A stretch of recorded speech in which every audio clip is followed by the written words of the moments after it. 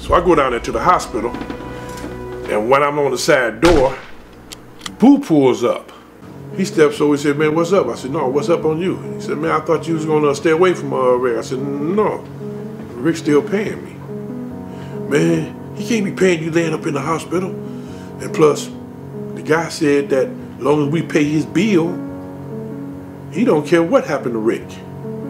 Basically, the Colombian is saying that he don't give a if you do something to him or then.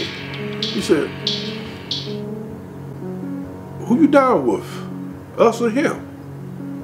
I'm down with whoever got the money. And you should know that. He said, well, that's what I'm trying to say, man. We got money, man. We trying to move up. And Rick making us look bad. We go upstairs in the hospital, and I turn around and leave back out. Boo come back and said that problem is taken care of. Really, we don't have a whole lot of details other than the fact that some people saw two men.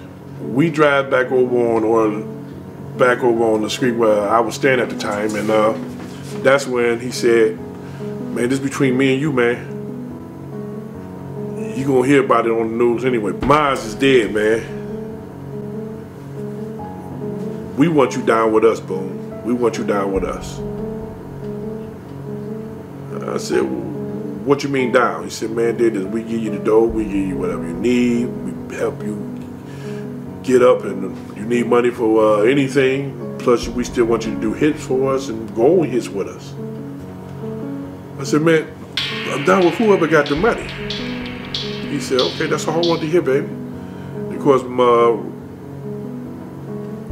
he took care of me very well. I don't say he took care of me. He gave me enough money to where, right at the hospital. you know, well, he gave me the money there before he went into the hospital. Because I had told him, I'm down with whoever, you know, take care. He said, well, Rick ain't paying you.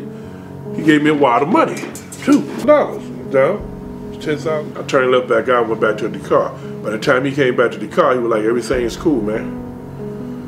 I said, man, you want your money? He said, no, man, that's you, man. You know, you down with us now.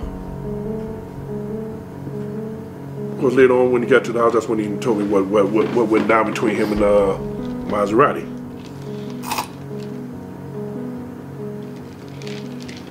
He was like, everybody gonna think that that jerk did it, man.